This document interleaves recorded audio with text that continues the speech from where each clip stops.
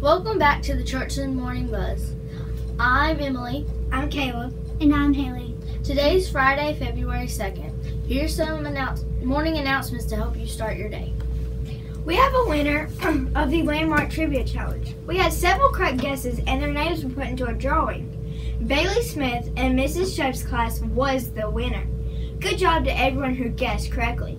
Bailey, make sure you come down and get your prize today after announcements.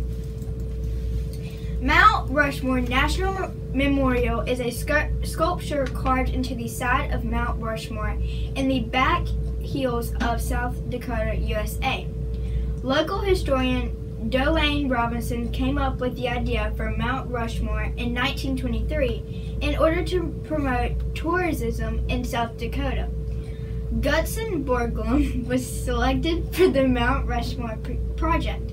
After his death in March in 1941, his son, Lincoln Borglum, continued to work and it was completed later that year. The memorial depicts 4 American presidents, George Washington, Thomas Jefferson, Theodore Roosevelt, and Abraham Lincoln, who represent for the first 130 years of American history. Mount Rushmore stands 5,725 feet above sea level. They wanted it to be figures carved from head to waist, but a shortage in funding didn't allow for this. The whole project cost US $989,992.32. There are no birthdays today. The weather today will be sunny with a high temperature of 38 degrees. Today's lunch choices are a PB&J sandwich, pizza, bacon grilled cheese, sandwich, tomato soup, broccoli with cheese, and strawberry cup. Our vision is that we are partnering with parents in the community to provide an engaging learning environment. We want all students to go to their full potential and be ready for the 21st century.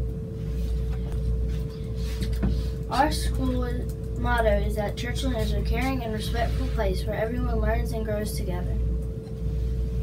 Our PBIS buzzwords are that we will be respectful, responsible, and safe. Please stand as we say our Pledge of Allegiance. Attention, salute, pledge. I pledge allegiance to the flag of the United States of America and to the republic for which it stands, one nation, under God, indivisible, in liberty and justice for all. This has been your Student Morning News Crew. We're signing off now. Have a wonderful day.